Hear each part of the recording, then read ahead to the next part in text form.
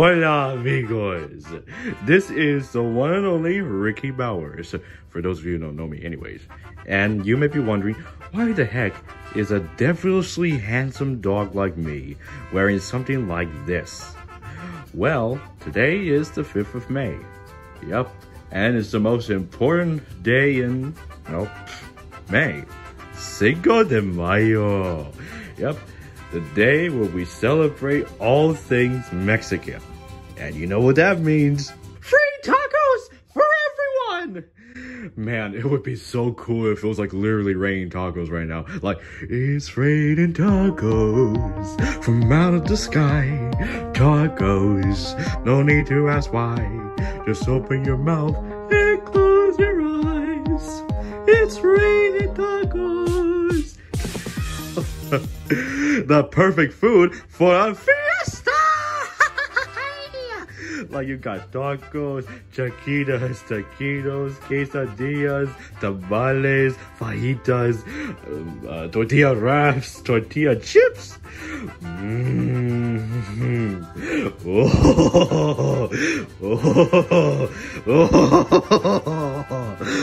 Oh, I love this holiday. Hold it, hold everything, stop the show, stop the show!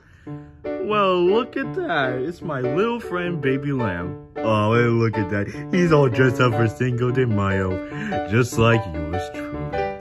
Although, I'm gonna be honest with you, Baby Lamb, I look a lot better.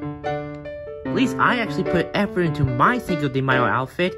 What did you do? You just put on a fake mustache, and that's not even a real sombrero. That's just made out of paper. Hey, I actually look awesome in this mustache. Anyways, ladies and gentlemen, don't listen to what Ricky's saying. He's not even Mexican. I mean, sure, you can celebrate Cinco de Mayo with tacos, chalupas, tamales, and tortillas, and maracas, and fiestas, and all that, but really it's important to remember what started Cinco de Mayo in the first place, the origin. You see... I totally get you, Baby Lamb. Yeah, I know exactly how Cinco de Mayo began. Basically, it celebrates the day that the Mexicans gained their independence from America. So it's basically like the Mexican version of like the 4th of July. Just like how the 4th of July celebrates the Americans getting their independence from the British. No!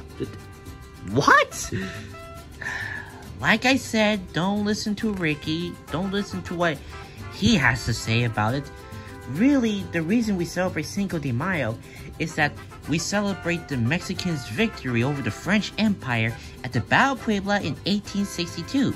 So basically, Cinco de Mayo is in celebration of Mexico's victory over the French. So you see, Ricky, that is why we celebrate Cinco de Mayo each and every year. Whoa. So now do you understand? See, Baby Lamb, I guess. I'll admit, I didn't really know all that stuff before. I just assumed that, well, I'll admit. I'm just one of those people who celebrate a random holiday for the sake of food and all that stereotypical stuff without really knowing what it's all about, so... yeah, I got a lot to educate myself on. So, thanks for teaching me, Baby Lamb. Hey, no problem, amigo. But, can we have tacos? Okay, now we can have the tacos. Ooh. Could we also have churros? Sure, why not? Awesome! Come on! Oh, Feliź Cinco de Mayo.